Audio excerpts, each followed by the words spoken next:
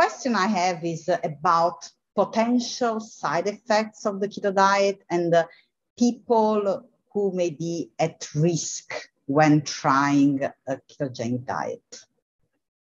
Yeah, so the ketogenic diet it's not a therapy without risk. So there is a risk to doing the ketogenic diet, and that's important message to convey. And it's very important message to like families that are using the ketogenic diet for their kids, for epilepsy and things like that.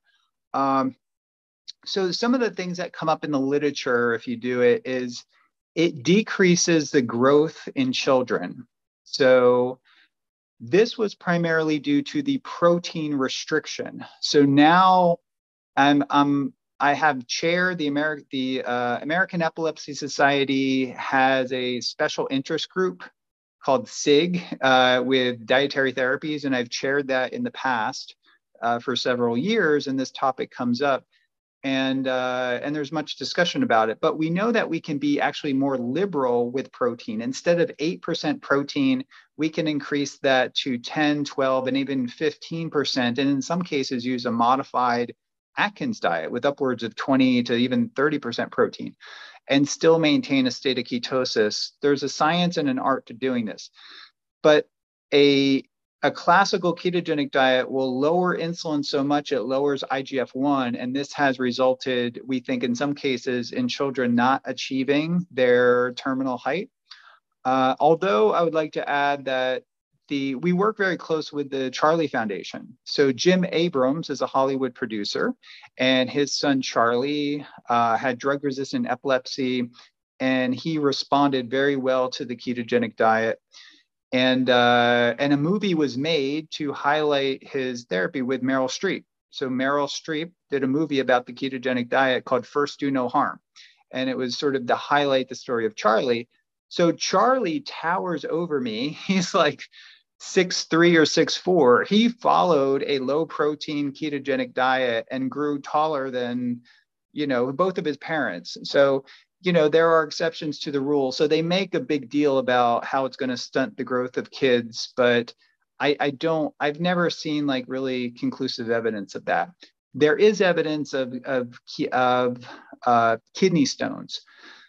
So early versions of the ketogenic diet, when you put someone on the ketogenic diet, you restrict their fluids to about 80% of water restriction. I don't know why they did this, but they saw that the idea was that you would get higher ketones if you restrict fluids.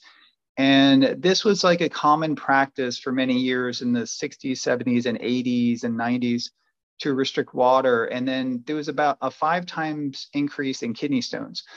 Although now we know that, you should be hydrating as much as possible. You should supplement with electrolytes.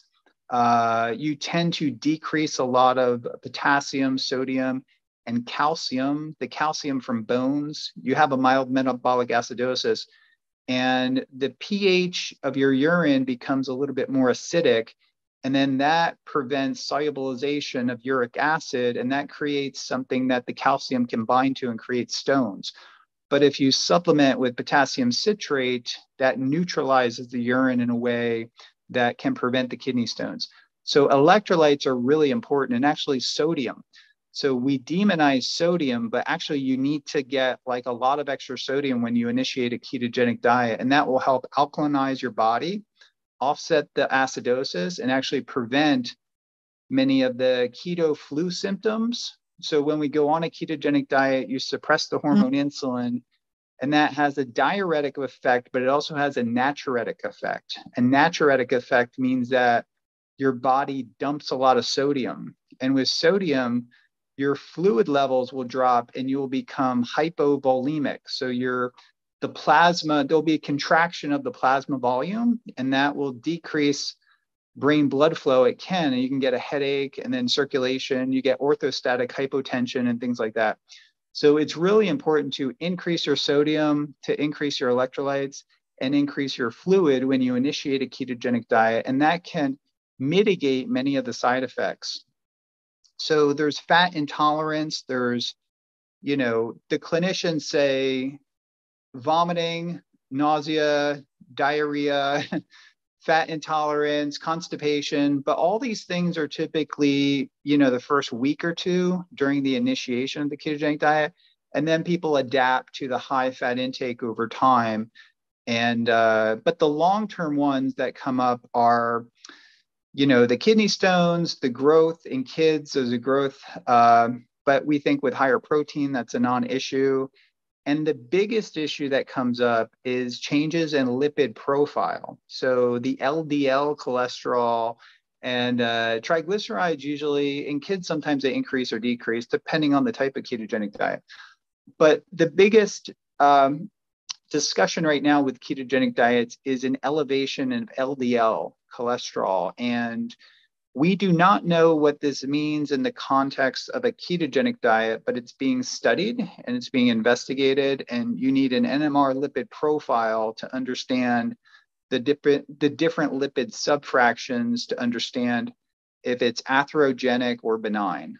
So that's sort of a quick overview of some of the potential side effects and concerns that some doctors may have with the ketogenic diet.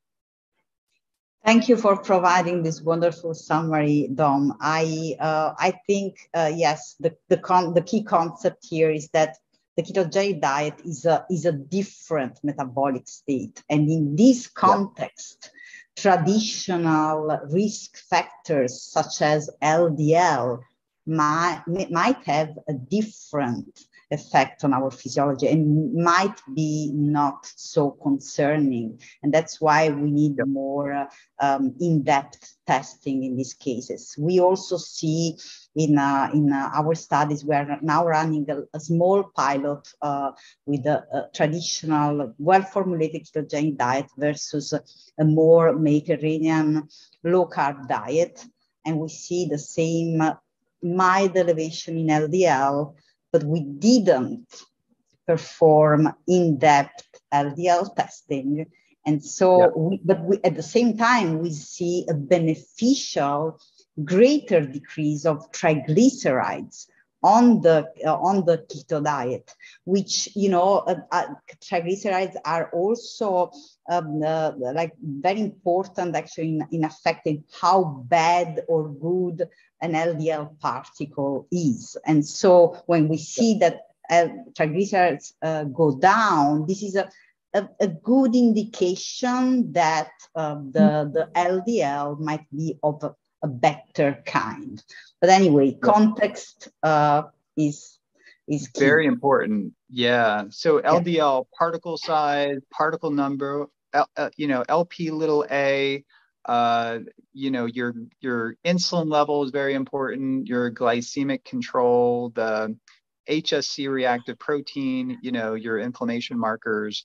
You have to look at it in the context of other biomarkers, which is you cannot, even the literature on the drugs to lower LDL basically say not to prescribe this drug in the context of, it as a single biomarker. You have to view it in the context of other biomarkers.